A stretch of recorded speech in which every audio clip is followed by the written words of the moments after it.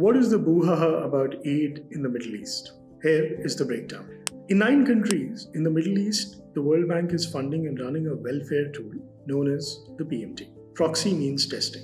It is a software that considers factors such as family size, address, and ownership of livestock or cars, but the full details of the metrics have not been disclosed in the countries where it is being used, making it a black box. These tools, the World Bank says, makes aid efficient, and the activists differ and say it excludes people wrongly. Here is what one of them told Context, a media organization. These algorithms only capture a static picture of what people are going through at a single point in time. But this is not how people actually suffer hardship. This was Amogh Rai, a senior researcher on artificial intelligence and human rights at Human Rights Watch.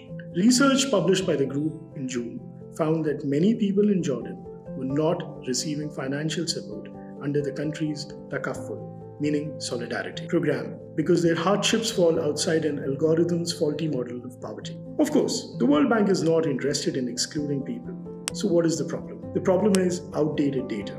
You do not use a Ford Model T engine to power a Rimac Navara, do you? But these sophisticated algorithms have to often rely on out-of-date data, leading to apparently arbitrary decisions.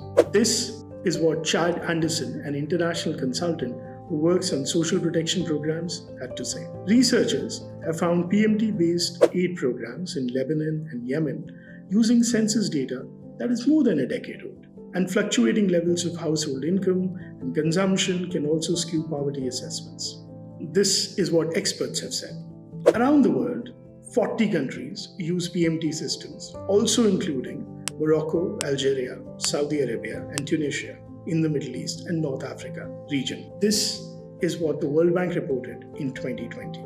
A better and more cost-effective approach to algorithmic targeting would be for governments to move towards universal social protection systems.